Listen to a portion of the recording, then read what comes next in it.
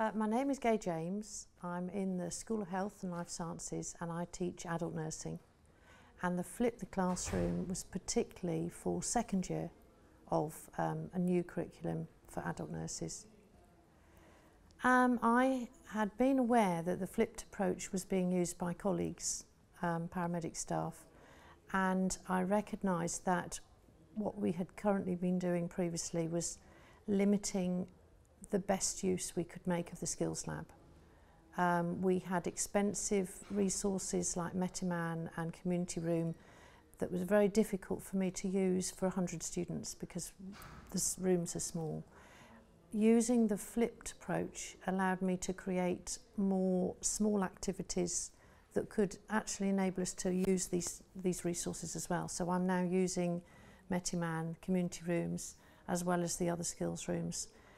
We really have been able to at least double the amount of range of activities that we had been using before, which was really to the advantage of the students because they've been able to engage with a lot more breadth of material in the skills labs than it was possible to cover in the traditional approach. Right, how I implemented the flipped approach, I used the opportunity of a new curriculum development and spoke to the team, the skills team that was going to be delivering with me, and we identified that using a flipped approach would allow us to use a great more breadth of information and look at a lot more range of things than was possible in the traditional approach.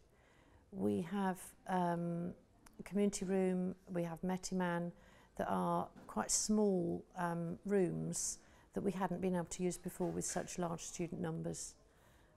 So flipped approach and an activity workshop which they rotate through have allowed us to use at least double the amount of opportunities in material and use these other expensive resources. The resources I've used and created to allow this to be effective was really right through to how we launched the module.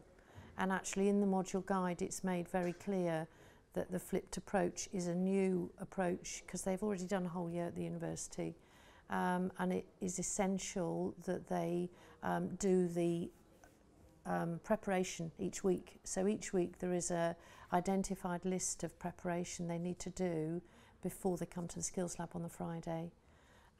It might be reading an article, it might be viewing a film that we've actually got, it might be looking at a policy or procedure book, but they've got a whole range of different things. Generally there's 4 activities each week they have to prepare for, and they have to do that in advance by looking at those activities. I would say the impact, initially there was a lot of anxiety from staff, including me, because we had a real fear that if they didn't do the preparation the whole thing would just not work. But because we actually presented it in a manner that said, look, this is for your benefit and this is going to really increase the value of the teaching and what we were able to do, they could see that it was actually better. And we haven't had problems particularly, and I think there's a bit of peer pressure as well, because if your colleague has prepared and is getting on and doing really well in the skills and you haven't, you're going to actually feel that you're not keeping up with people. So I think there's a bit of peer interaction as well that's good. Staff-wise, it does take more staffing in the skills lab than it used to because the actual sessions are very interactive, but we also have facilitation. So we actually need more staff to man the classroom session than we used to, but they get more out of it. The main advice I would say is that you need to promote it and sell it properly to the students from the beginning, that it is a better way of approaching that particular thing you've chosen to do. It's not something that you're trying to then avoid seeing them, because actually it does take time and energy, and it's important you put it over with a passion so that they can see why it's a good way to do it. I've had 2 modules now that have actually been evaluated really well, and the students have engaged in it really well, and I'm quite confident that it was the right way to use the skills lab. I wouldn't use it for everything because the students need to engage and interact with us.